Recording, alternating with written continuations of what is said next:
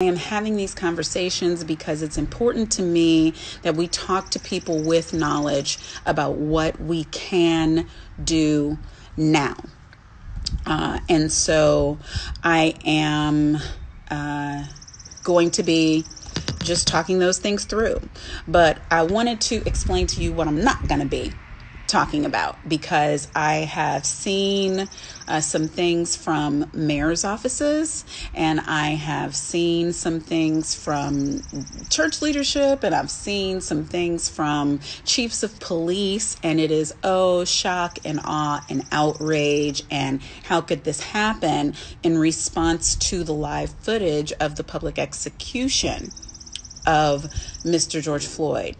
And what I'm not going to be doing in these conversations is dissecting the state of racism in America and holding the hands of white people who have refused to see the state of racism in America and explain it to them. And if it took a live execution with an undeniable responsibility on the part of the police department for some people to understand, there really is a police misconduct issue, and it really is related to race and race relations in America, and Black people really are more at risk than others.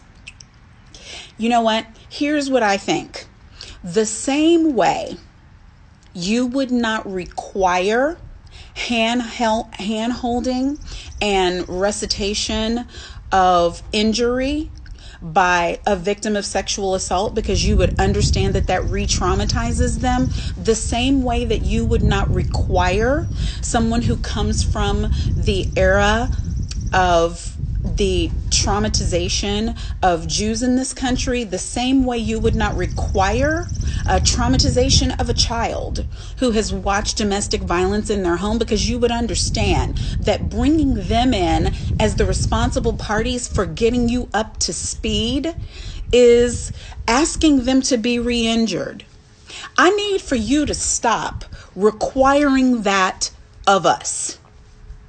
I need for you to understand that if you still don't have an understanding 400 years in and gone through slavery and gone through Jim Crow and gone through desegregation and gone through, just race related decisions and hiring and firing, employment discrimination, poverty, health matters where we can't get what everybody else does, redlining in terms of property ownership, banking circumstance. Listen.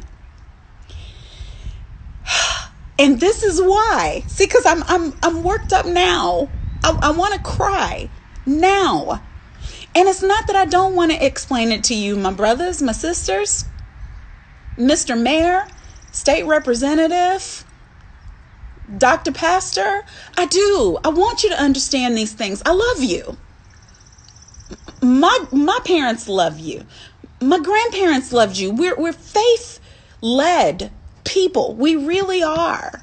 And we're law-abiding people. And we're voting people. Check the numbers on us.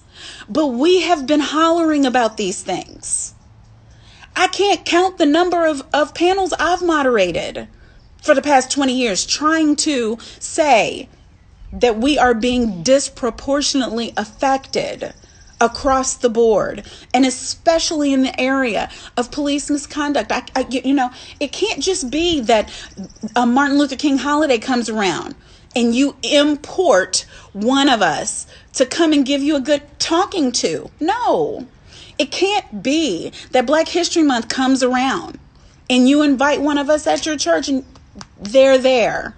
And then the latest thing that we're getting is you're saying you're able to learn. You want to learn. You're open to hearing. So now we got to get learning sessions where you cart in some smart Black person to hold your hand and to protect you from the masses who are calling you on your stuff.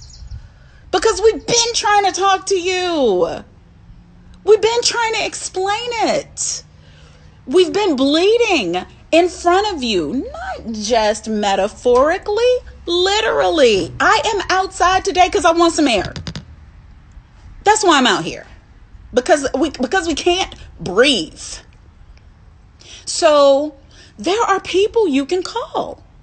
Dear Christian leader, call Jim Wallace. He's been running Sojourner Truth magazine, Sojourner's magazine all these years. He understands the state of race in America. He's writing about it. He has scholarship about it. He brings in smart people to talk about it.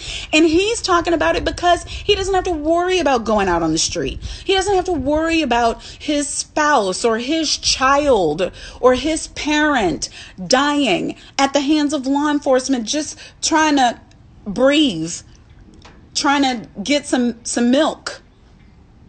Talk to Jim. Talk to Jane Elliott. She understands race. She understands how race is a social construct that was started as something that was expedient for the government, and how really there's no black, there's no white race, there's just human race. Jane can explain all that. And she don't have to worry about her grandchild getting stopped just trying to get from the 7-Eleven to the Kmart. She can talk to y'all. She really can. I mean, come on out there, psychologists and psychiatrists and pastors and preachers and mayors and senators and chiefs of police. I am over you claiming feigned ignorance about these things. You are not ignorant. You choose to not know. And I am not going to offer you protection when what you're supposed to be doing is protecting us. If you are a leader in any shape or fashion, you should be offering me, my children, my brothers and sisters, the protection. You owe the apology. You, come on, repent, which means to turn, change your ways. So, no.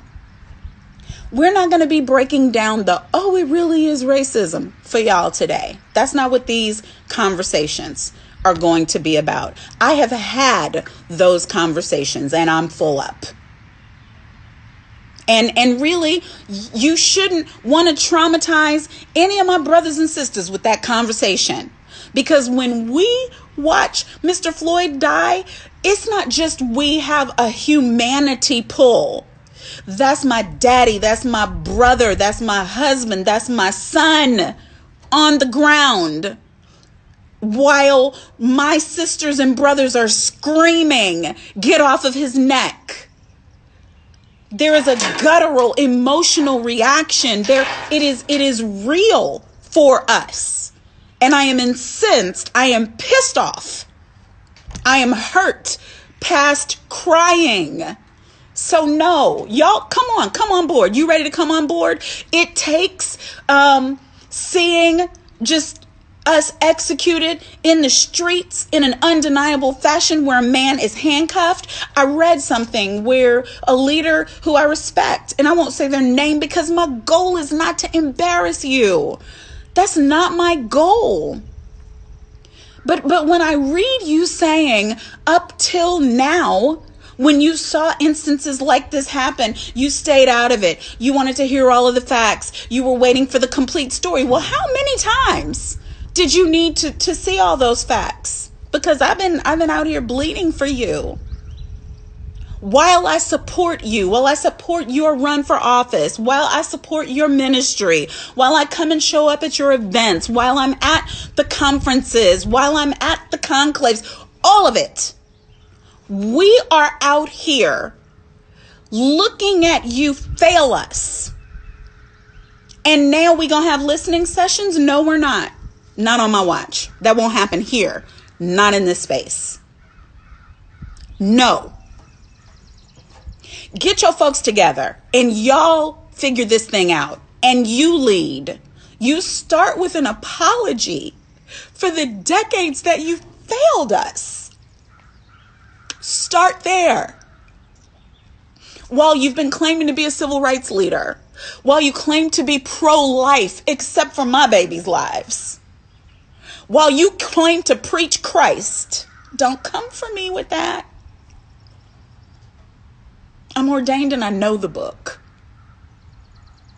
You have to seek justice. That's just straight Bible.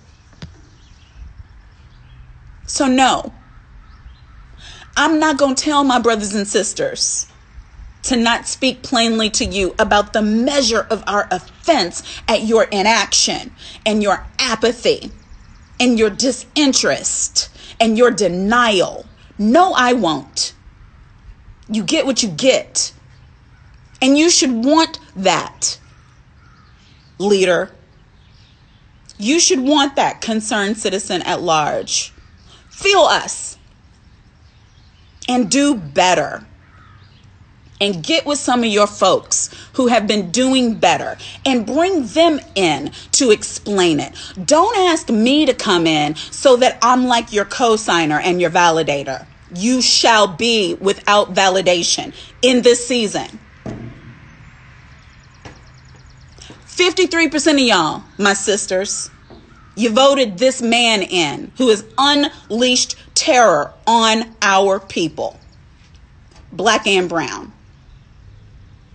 I'm not exempting you. It's between you and God. That's your stuff. And I'm not holding your hand. No, I won't. And I'm glad that I'm doing this live, because then I can't even take it back. Because this is where it is. Okay. Is the press conference on, y'all? Somebody tell me, because I need to get off of here. So I'll be back. I'll be back with Attorney Ben Crump in a little bit. And then I will be back talking to DeRay McKesson. Then I'll be back a little later, hopefully talking to Tamika Mallory and whoever else I can engage to have conversations that are forward moving, that are righteous, okay, and that give us action steps that we can do as a people to take care of ourselves, to heal our land, okay, to seek his face, yes, in this season. I love y'all.